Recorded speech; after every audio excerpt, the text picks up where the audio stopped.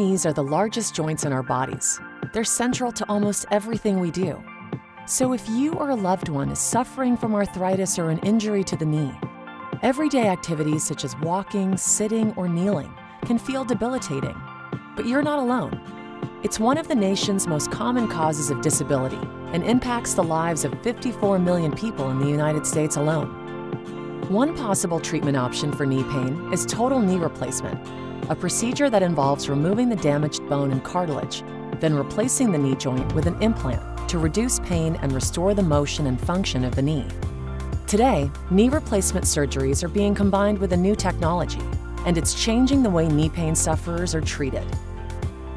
Meet Mako, a robotic arm-assisted technology used by surgeons to perform total knee replacements.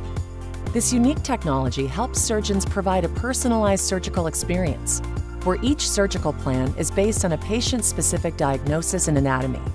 And in a laboratory study, Mako Total Knee enabled surgeons to execute their plans more accurately, while also protecting soft tissue and ligaments from damage.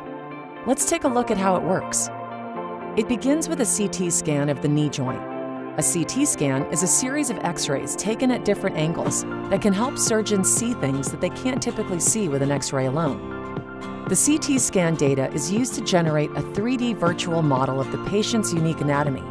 This virtual model is loaded into the Mako system software and is used to create the personalized preoperative plan. Prior to surgery, the surgeon reviews the plan size and placement of the implant, and if necessary, modifies the preoperative plan in order to better position the implant to the patient's unique anatomy. During surgery, the surgeon locates points on the knee in order to register the anatomy in the Mako system. This process establishes the relationship between the patient's actual anatomy in the operating room and the 3D model that was used during the planning process.